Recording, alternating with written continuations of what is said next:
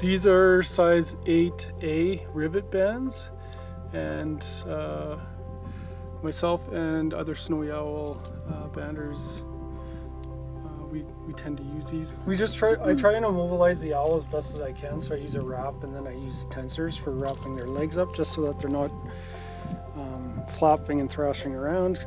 Open the band and then I swing the owl around, and then with snowy owls, they have really heavily feathered feet, as you can tell.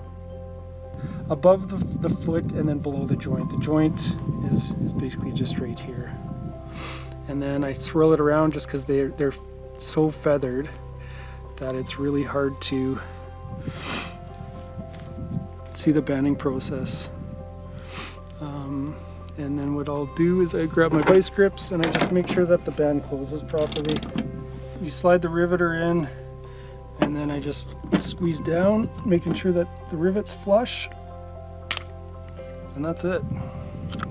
Then I take the vice grips off.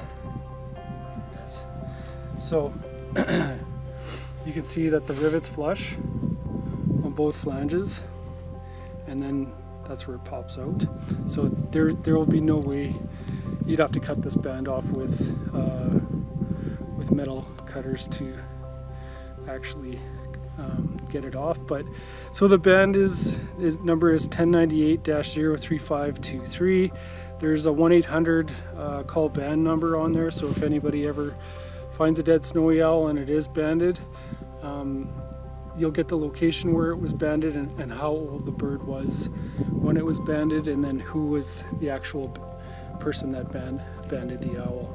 We've been banding snowy owls for, well, myself, I started in 2003, and I was mentored by Brent Terry and Martin Stoffel and Dan Zazelenchuk and Dr. Stuart Houston and Dr. Martin Gerard, and I grew to have a passion for owls, and I wanted to do my part, and obviously to have an excuse to handle these types of birds. Snowy owls are my favorites, and it's probably the bird that I'm the most passionate about.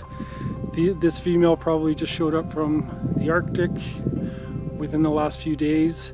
I'll be measuring her wing, I'll be taking her weight, and then I'll be measuring her tail, and then I feed them as much food as they're willing to take, and then determine overall, I guess, health of the bird depending on how much it weighs and then how much fat is on its chest, and then I just set it free.